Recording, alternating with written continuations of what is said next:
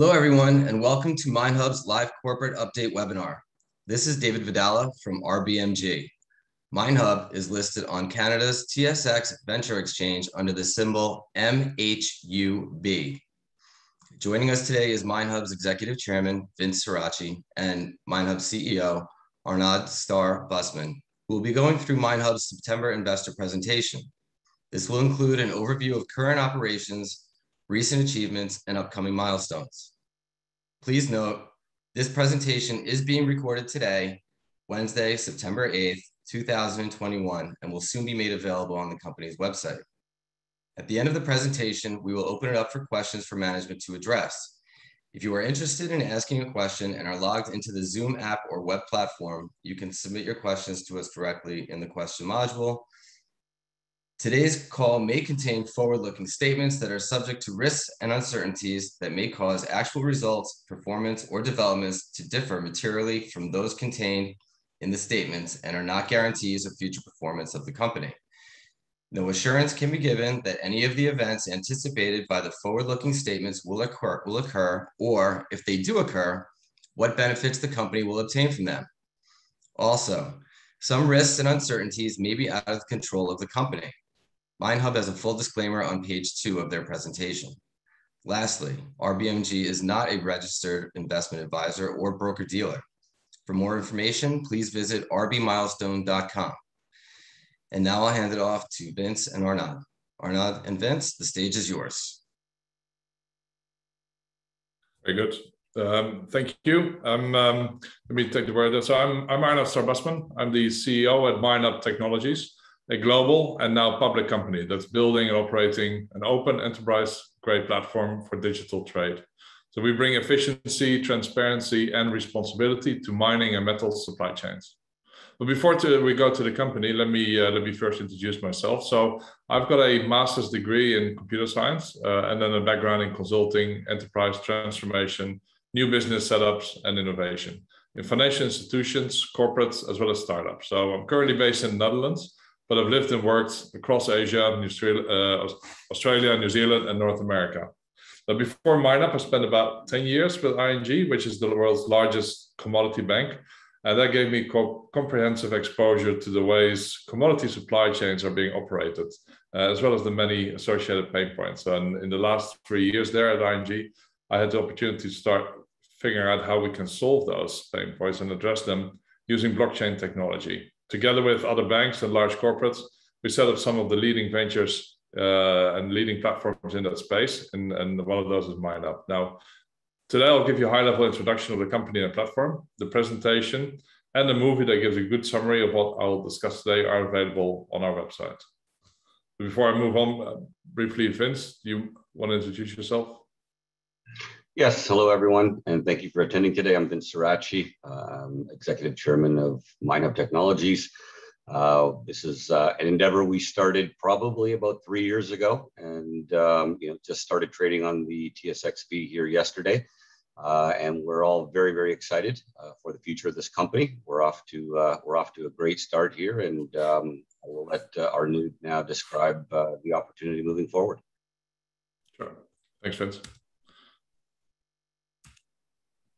I guess before we get into the details, it's worthwhile giving a bit of context for MineHub. So it's a platform for digital trade, but it's really also designed to be enabling technology for several mega trends that have been out there for a while, but since the global pandemic started, have accelerated significantly. Particularly, digitalization of trade is moving very fast now. Decarbonization is the top of the agenda, and they're really pushing changes throughout the industry because they're really threatening the ability to compete, cost of capital, and even the license to operate in some markets. We are building a new digital infrastructure that will enable high-value supply chains like mining and metals to cope with and even ride these mega trends. Our platform is based on years of validating pain points and solutions together with our current and future users and customers. Now, MineHub is blockchain-based, it's secure, it's private, it's efficient, and allows users and companies to take control of their data and bring their operations into the 21st century. Now, our executive team is well prepared for that job. So in addition to Vince and myself here, across the team, we cover the tech, the product, execution, and market capabilities that we need to succeed.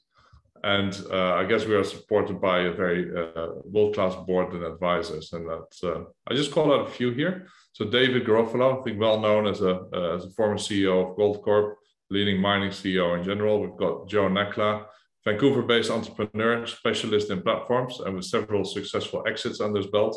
And there's, for instance, Heike Truel. She's quite hands-on working with us at the moment, and also a former executive at Anglo American with including the digital agenda in her portfolio.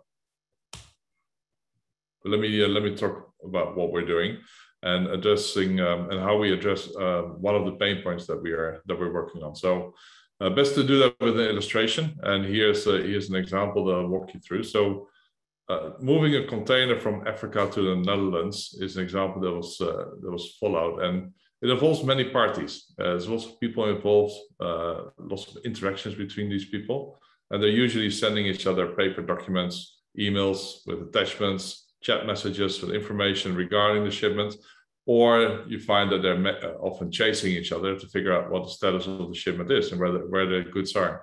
It's a very manual, labor-intensive process. There's a lot of reconciliations because of all the data points that are being shared, and consequently, usually errors. Now that causes delays that affect customer service, customer satisfaction, but especially also consume working capital. In this example, 30% of the time was lost. The container just sitting there waiting for someone to process paper. And this is just one step of the journey, one shipment.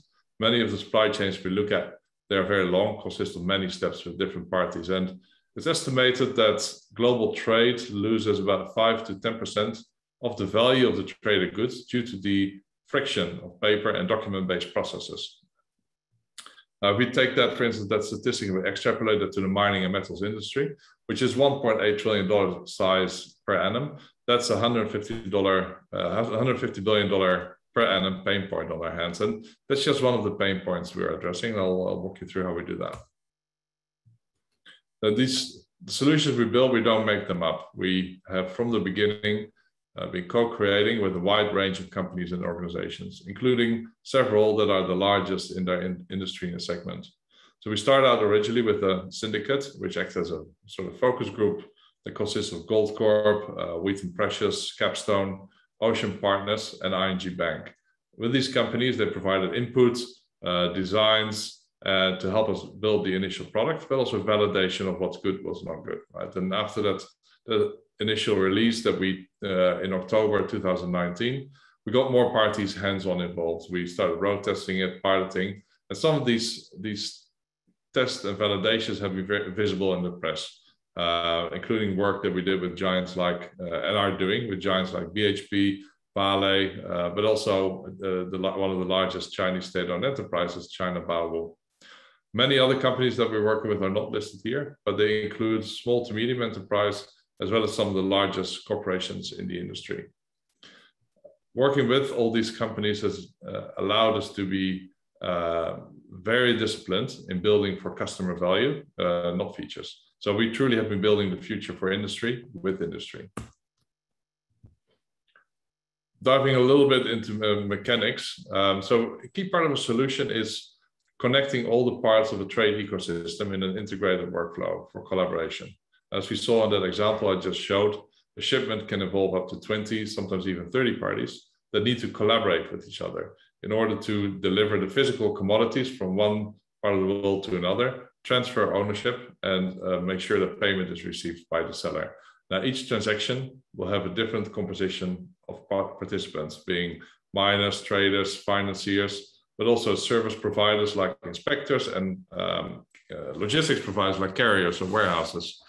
Now, the way we design MineHub is that for each shipment, users can connect other companies as needed into that transaction when they need it, give them access to the data that they need to see or provide, and virtually integrate operations teams across all these companies into a shared workflow.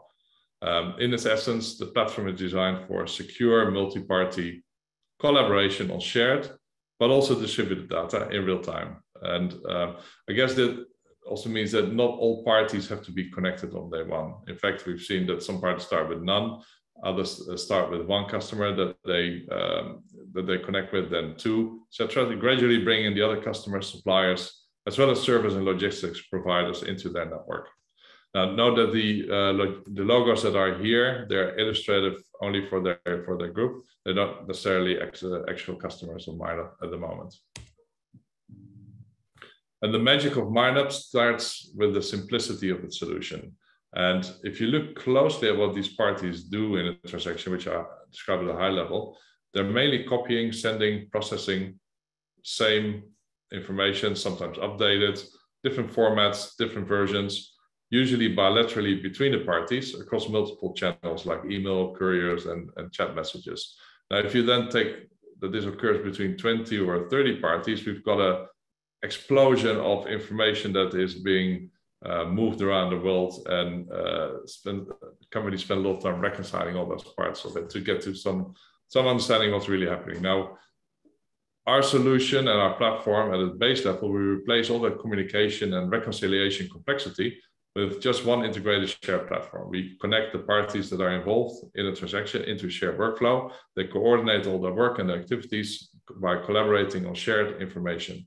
Everybody is always at the same page in real time. There's no surprises, and the data is verified to be accurate. This is much more efficient, but what's even bigger, it liberates information, high-value information like contracts, inventory, logistics, financing arrangement that's now stuck in inboxes, chat apps, and courier bags, and makes it available for immediate use during the transaction for high-value activities. Now, this platform is live and has been running and is what we are rolling out to our customers. And as mentioned, the core platform enables our customers to capture the information that they create and use in operations and interactions, and then turn that information into high-value data assets. Now, these data assets then contain information that can help companies optimize working capital, move to just-in-time delivery models, prove compliance with ESG regulations, etc. This core platform is therefore also a foundation for MineHub to help to build applications, enterprise applications that help our users leverage these data assets.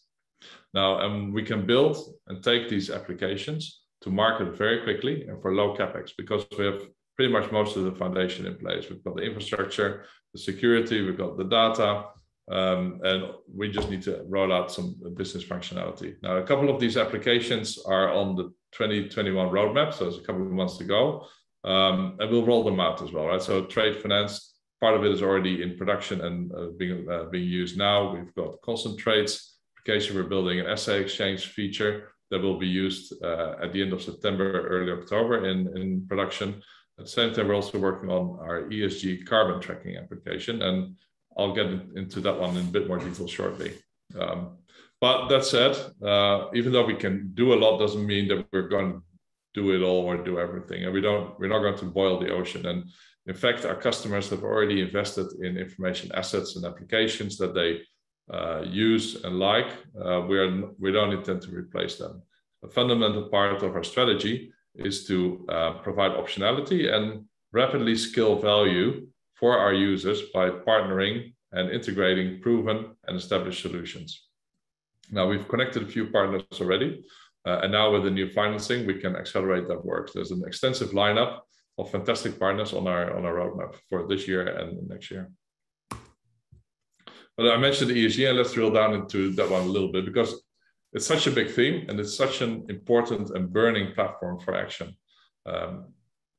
Compliance is a big part of everybody's life, and it's not going to go away. It's not going to get anything less.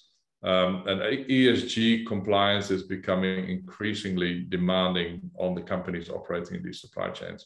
It's increasingly so for producers in mining and metal supply chains who face enormous pressure from regulators, institutional investors, and the general public on a daily basis to disclose their ESG performance.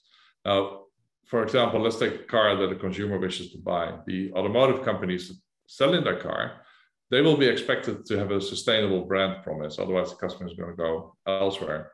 And to be able to do that, they need to be able to prove their ESG compliance in all the tiers in the supply chain, all the way back to the mines where the materials come from. In some jurisdictions, this is actually already law, like in the EU for batteries. Another problem is tracking and reporting on emissions. particularly scope 3 emissions, voluntary reporting. This is a massive problem because there's so many data points that are needed for that across their supply chains, upstream and downstream. And at the same time, pressure is building from all sides with a direct correlation to cost of capital or even license to operate for those parties that can't do that.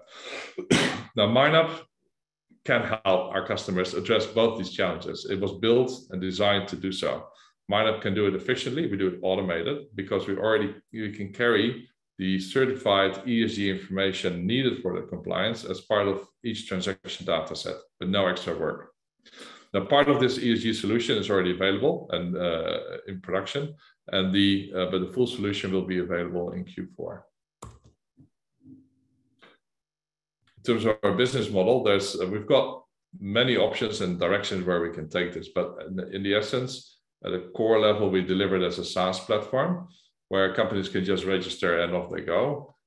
Some companies may want to take a blockchain node in-house and run it themselves for extra comfort that the data is within their security parameter. And they charge, but for both, we charge both subscription fees as well as usage-based fees, depending on the services that are being consumed.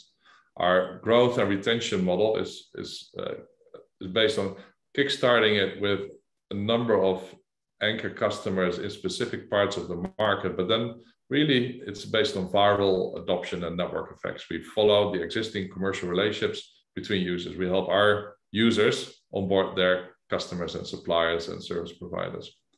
The foundation for our revenue model is really in the data that is created and used in the core platform by the operations team. And then, as explained earlier, with that same data we process and enrich in applications like for trade finance and the ESG tracking app that we just mentioned. Now, pricing for these applications will be much more value-based. And then I mentioned our partners as well.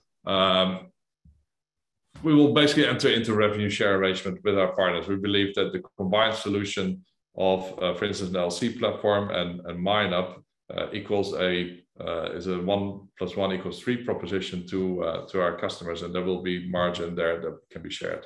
So basically, we'll operate like an app store model.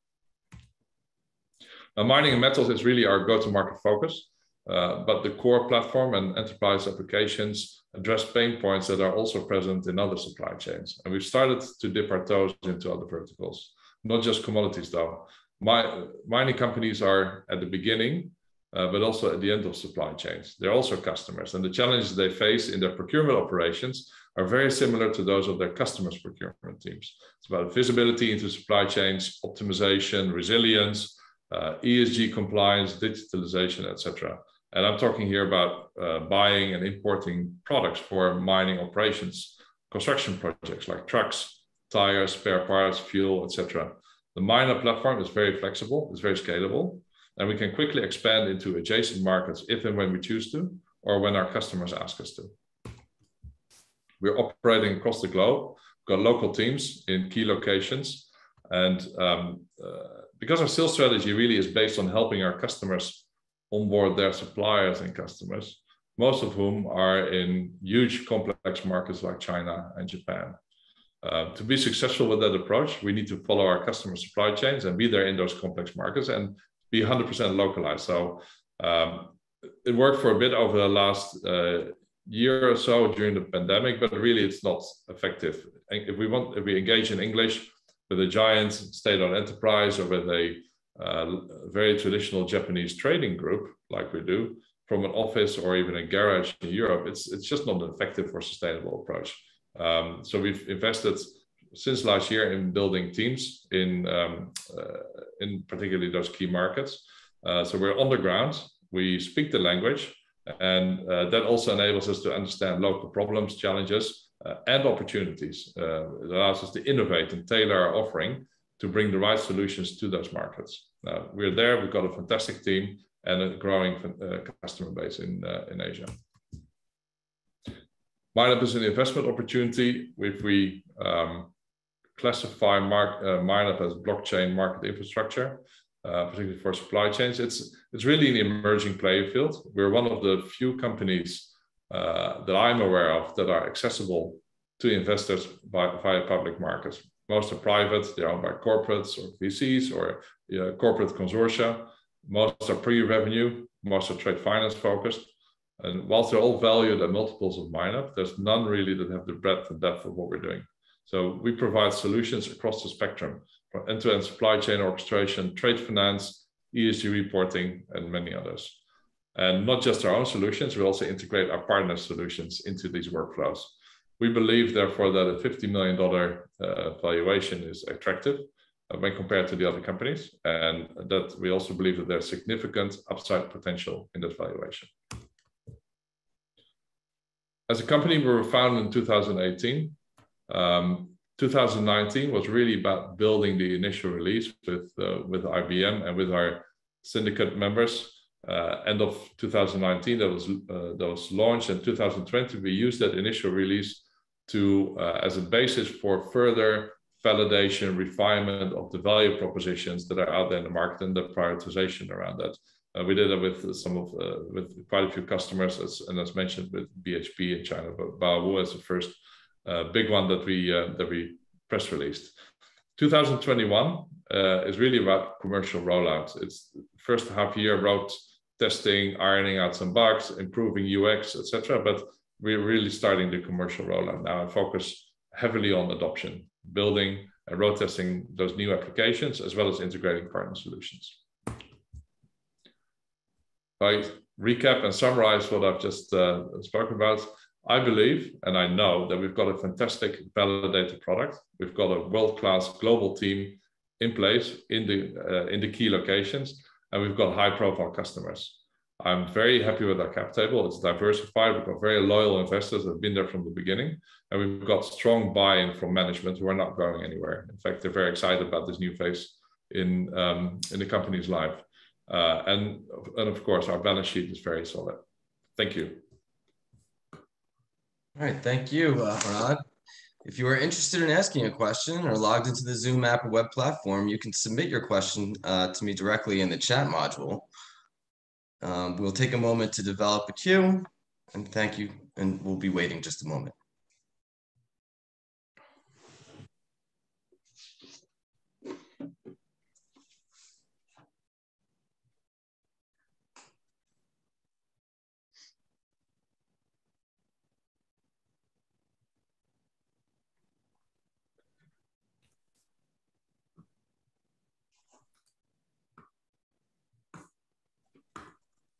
All right, well, since there are no questions today, I'd like to thank Arnoud and I'd like to thank Vince for joining today's webinar, and thank everybody else for joining as well.